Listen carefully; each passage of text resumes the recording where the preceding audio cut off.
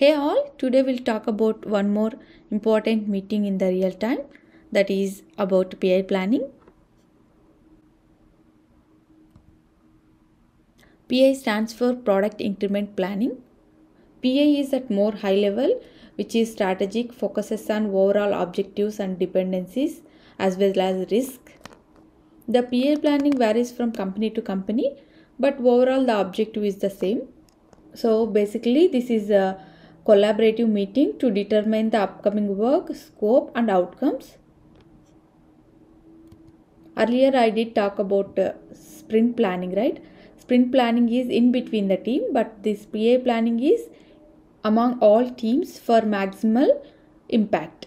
So the teams involved in all kind of interactive planning activities like brainstorming, modeling and also breakout sessions to determine how work will get done in the PI.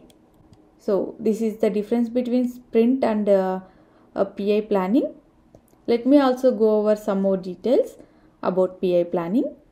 Most common question is how often this PI planning conducts.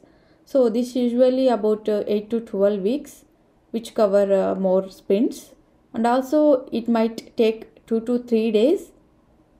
That's why I can say this is very important and also long meeting.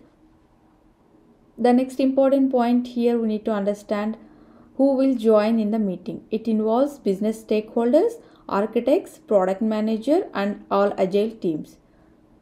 So I am concluding here. The objective is to build a shared understanding of program mission and discuss about priorities to align all teams for the maximal result. Hope the video is useful for you. Thanks for watching.